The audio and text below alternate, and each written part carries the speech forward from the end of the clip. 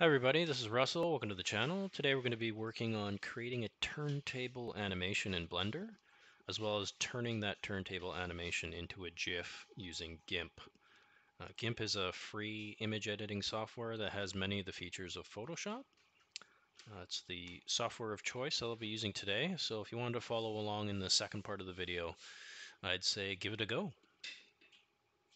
Okay, so jumping over to Blender, we're going to start with selecting our camera and then pressing Alt-G and Alt-R. This is just going to clear out, as you can see on the right hand side, some of the transform properties.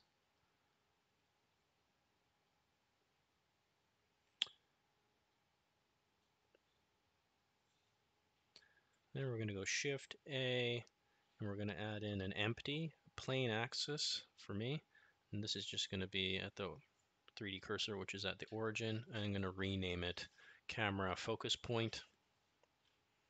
This is going to be where the camera focuses on as it turns. Okay, so I'm just going to top view, and I'm going to Shift A and add a circle. I'm going to up the vertices to 128. This makes it a little bit smoother. I've had trouble with some jitteriness if there's not enough vertices. Okay, just expanding out. This is the pathway that the camera is going to follow. And then I'm just pressing F3, typing convert and converting to a curve. You could just Shift A, go to curve and select Bezier circle if you wanted to just expedite the process as well. That's probably what I should have done. Select the camera and then select the camera curve and then type Control P and then follow path. Next, you're going to select the camera and then go over to the Object Constraints tab on the right. Add Object Constraint Track 2. In the Target menu, you can select the camera focus point empty that we created earlier.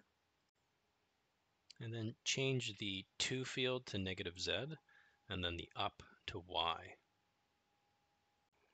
Next, I'm going down to the bottom timeline there and changing the end frame to 120. That'll be about 5 seconds at 24 frames per second.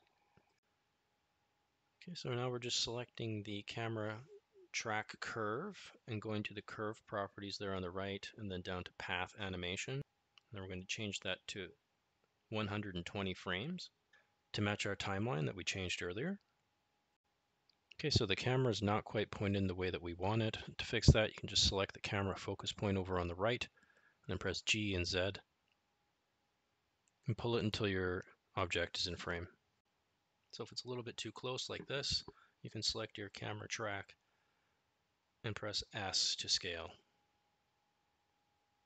If you go down to the bottom playback, press play, you can see, there you have it, the animation.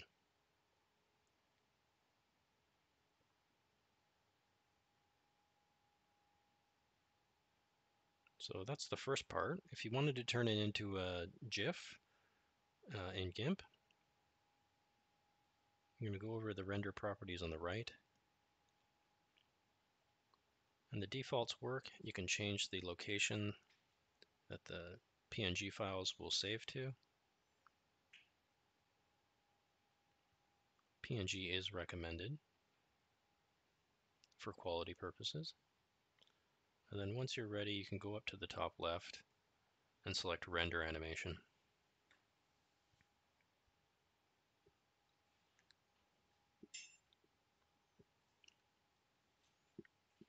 Okay, so that's just going to start rendering. It's going to render each frame as a separate PNG file in the folder of your choice. So when you go to the file folder, in this case it was just the temp folder on my C drive, you're going to see each frame has been rendered out as a separate PNG. Over in GIMP, you're going to go File, Open as Layers. And in this case, I want the animation to start, as you can see in the thumbnail there on the right, I want it to start at this point, so frame 50.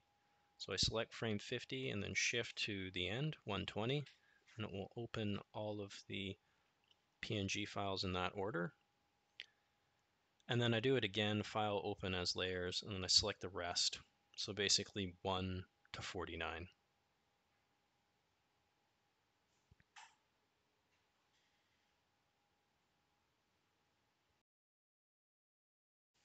So once you have all the PNG files open, if you want to resize, you can go to the image canvas size, change the width here in my case, and then using the center button to make it a nice square. This image is probably a little bit big. I want the file size to be a little bit smaller, so I'm going to cut the image size in half to 540 by 540.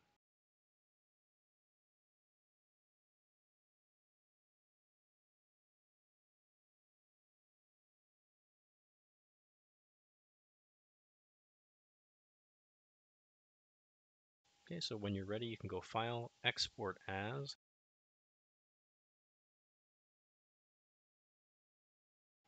And then here on the file name extension, make sure you type .gif.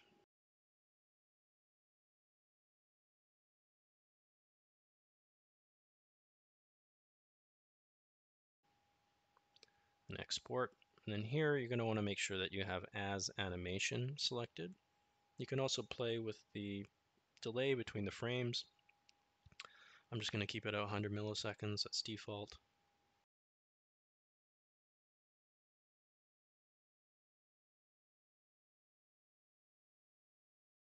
Okay, so if you go to the folder location where you saved it, you should see the GIF right there. So that's it, guys. Turntable animation turned into a GIF.